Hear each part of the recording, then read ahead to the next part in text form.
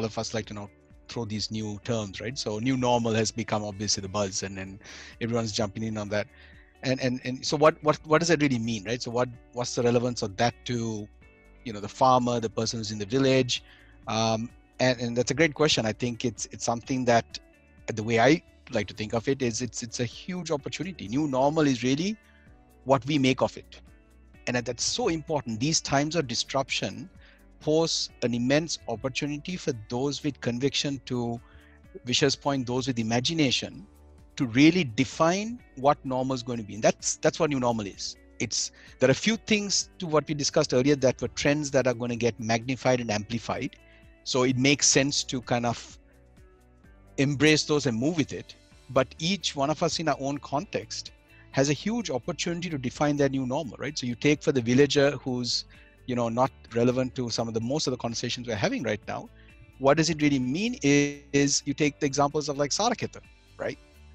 What does Sri Lanka have to do? I mean, what Prasanna and the team have done with Saraketa is really go to the outskirts and source fresh, have small plots of land where these farmers are able to present their produce directly into a huge burgeoning export market.